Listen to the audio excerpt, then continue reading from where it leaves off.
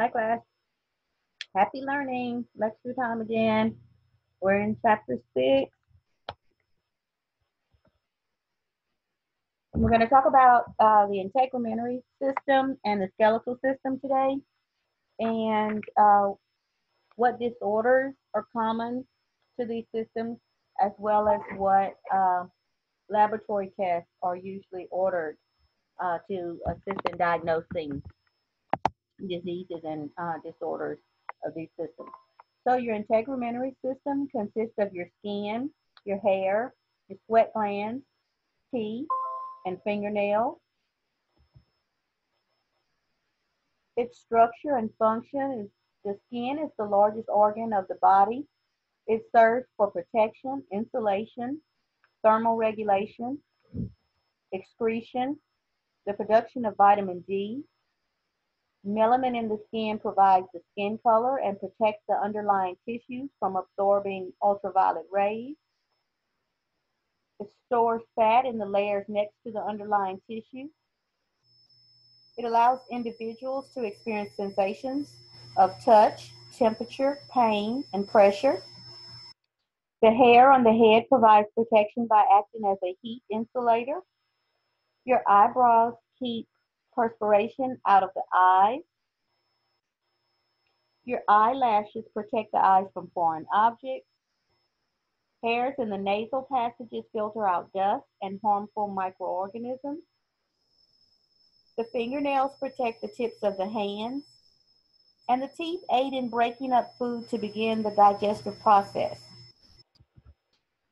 Some disorders of the integumentary system are bacterial infections such as acne or impetigo, decubitus ulcers or bed sores or pressure ulcers, viral infections, rubella, chickenpox, herpes zoster or shingles, fungal infections such as wingworm and athlete's foot, allergic reactions such as urticaria, dermatitis, eczema, and psoriasis, insect bites and burns, and skin cancers such as malignant melanoma. So some common lab tests for the integumentary system include skin scraping, biopsy specimens, bacteriologic, viral, or fungal tissue cultures, potassium hydroxide preparations, and biopsy staining procedures. And here's some examples of some conditions of the skin. So now let's creep on in with Mr. Skeleton. Our skeletal system, its structure and function is our bones, cartilage, joints, ligaments, and tendons. It serves the body in 5 major ways: support, protection for the softer tissues, the brain and the lungs, movement and leverage, hemopoiesis, or blood cell formation in the bone marrow, and mineral storage for calcium.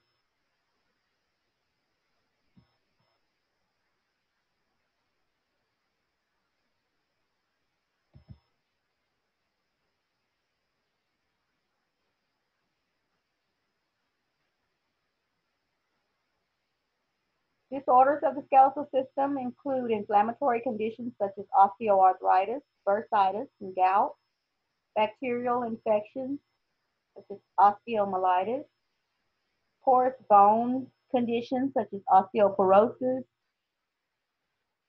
You can have fractures, developmental conditions, giantism or dwarfism, scoliosis, rickets, or tumors.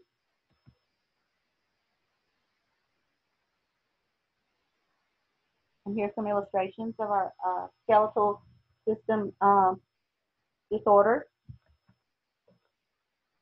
Some of the lab tests for disorders of the skeletal system include your serum calcium, phosphate levels, uric acid, vitamin D, alkaline phosphate levels, anti-nuclear antibodies, erythrocyte sedimentation rate, complete blood cell count, microbial cultures of bone marrow or synovial fluid, and microscopic and cytogenic analysis.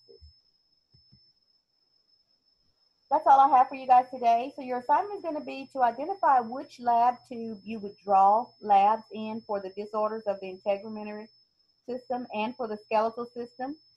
Draw your tubes, color the tubes correctly, and identify any additives. Okay, now I will see you guys next lecture.